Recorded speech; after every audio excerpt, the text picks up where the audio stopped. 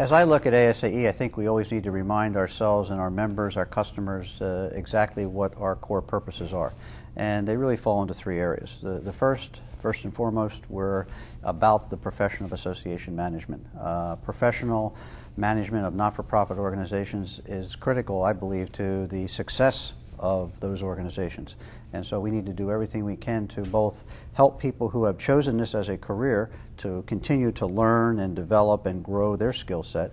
At the same time, I think we need to do a much better job of letting people who are in college choosing a major or deciding what they want to do for a career to understand that this is a very viable, exciting, energizing profession, and that there are many opportunities in the not-for-profit community, and that this is a career path that could be taken by many and enjoyed by many. So we want to get that message out there. Second thing we want to do as our core purpose is to really celebrate and advertise the value that voluntary organizations play on the quality of life that we enjoy in this country.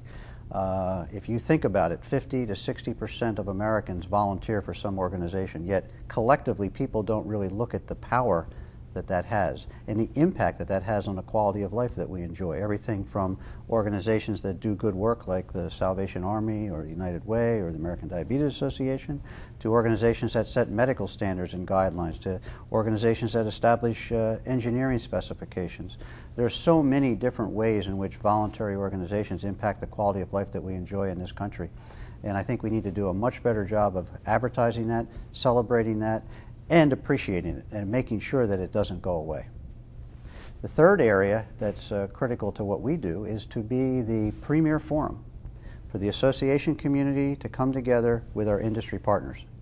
We are the broker, if you will, for that relationship.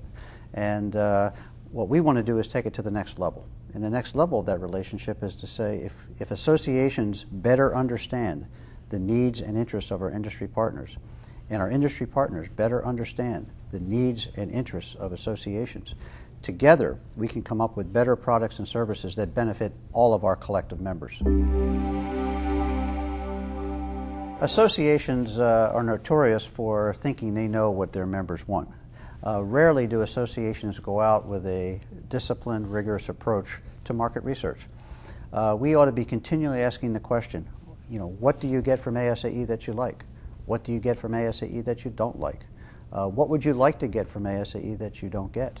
And continue to ask the question so that we are providing products and services that meet the needs of our members and our customers, rather than thinking that we're just providing products and services that we think meet their needs. The second area, outside of being a customer-centric organization, is something that I call organizational context. Organizational context is defined by me as having everyone who works in the organization understanding the role that they play in that organization to achieving the core purposes of the organization. So that when you have employees from the mailroom to the finance department to the CEO's office understanding what the core purpose of the organization is and how their job, how their responsibilities contribute to that core purpose, you then have an organization that is in alignment, and people understand and begin to ask the question, if they're doing something that doesn't meet the core purpose, why are they doing it? And if they are doing things that meet the core purpose, why can't they do more of it or do it better? So that's the second area, that organizational context and alignment, I think, is essential for an organizational culture. And then the third area is really, it's all about the execution. Or associations, again, religiously talk about strategy. And I'm not suggesting that we overdo strategy, but I am suggesting that once you decide on a strategy, it's really about the execution. It's how well you execute. How well did you get it done? And so then when you put together a customer-centric organization where everyone understands their roles and understands their organizational context with a plan for flawless execution, you then have an organization that will meet the needs of its constituents. The biggest challenge that ASAE faces, and I face in my new role, is really one of resources. I think that because of the impacts of 9/11 and the downturn in the economy, particularly given the nature of the type of organization that ASAE is, which is an organization that's in the meetings industry, the travel industry, hospitality industry, that's had a significant impact on our bottom line. And not that we have severe financial problems, but it has caused us to be able to be resource challenged. And so what we're trying to do is do the same amount that we did before with less. Now, we could argue that everyone is trying to do that, and to some degree that works. But I think that from my perspective, what ASAE has to figure out is what it is we want to do, and then by definition what it is we don't want to do.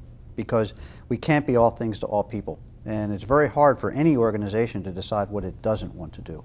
And my biggest challenge, really, given the resource-challenged environment that we're in, is really working with the ASAE board and the organization and the members to say, okay, these are the resources we have. This is what we can do well, and this is what we can't do so well, and so what do we want to change? And so that's the dialogue that we're going to be entering into.